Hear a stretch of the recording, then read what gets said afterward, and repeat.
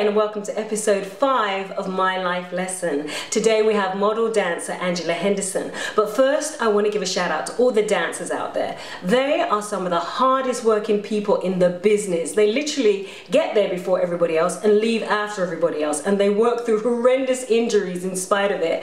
I was lucky enough to be in the Broadway show Fela when it returned to Broadway, as well as the world tour playing Sandra Isidore, and those dancers would kill it on stage every night, phenomenal. And then I'd come off stage and there'd be these bodies lying around grasping for breath, and I'd step over them, you know, just ridiculous with their joints all taped up. So I just want to say for this episode, respect. Here's Angela. The type of dance training that I have is a little ballet. I don't say much about ballet. Not point on my toes or anything, not point shoes. Jazz, tap dancing, love tap dancing, and mostly hip hop choreography.